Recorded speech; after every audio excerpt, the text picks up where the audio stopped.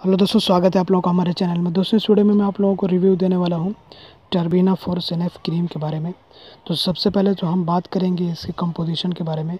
तो यहाँ पे आपको जो क्लोबेस्टासोल propionate, neomycin sulphate and clotrimazole मिला हुआ मिलता है इस क्रीम के अंदर।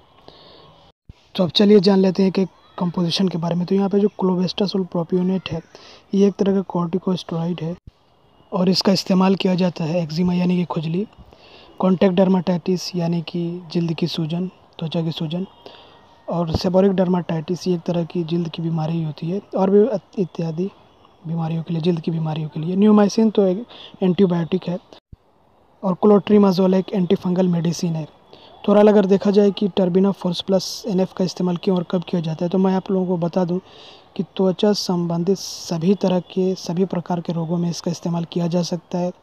चाहे जो है फंगल स्किन इन्फेक्शंस की वजह से कोई रोग लग गया हो, या बैक्टीरियल स्किन इन्फेक्शन की वजह से कोई समस्या आ रही हो, तो कहीं पे भी इसका इस्तेमाल कर सकते हैं। दांत, खाज, खुजली, फोड़े, फुंसी, इन सभी में इसका इस्तेमाल किया जा सकता है।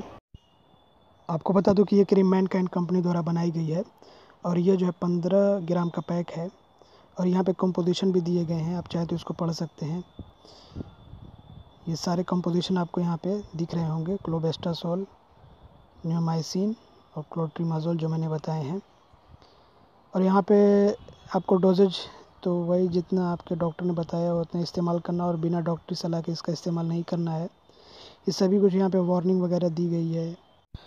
तो अगर अब हम इसके रेट की बात करें, तो यहाँ पे आप देख सकते हैं कि जो इसका MRP है 49 रुपये, आपको इसी के आसपास में मिल जाएगी मार्केट में। तो ये काफ़ी यूज़फुल है, बहुत जो है फ़ायदेमंद है अगर आप इसका इस्तेमाल करते हैं किसी भी तरह के त्वचा रोग के लिए। तो ये बहुत जो है तेज़ असर करती है। आप चाहें तो इसका इस्तेमाल कर सकते हैं अगर आपको कोई भी समस्या आ रही है इस तरह की, दाँत, खाज, खुजली, फोड़े, फुंसी, बहुत से जो है त्वचा रोगों में इसका जो है इस्तेमाल किया जाता है। बहुत अच्छी क्रीम है। वैसे इसका इस्तेमाल जो है eczema, contact dermatitis, seborrheic dermatitis, psoriasis, इन्हीं में इसका इस्तेमाल ज़्यादा होता है।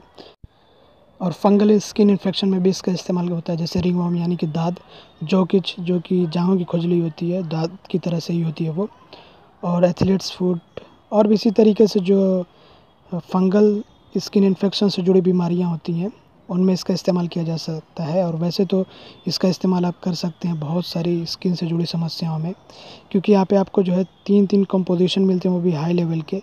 तो आप इसका इस्तेमाल कर सकते हैं दाँत, खाज, खुजली, फोड़े, फुंसी।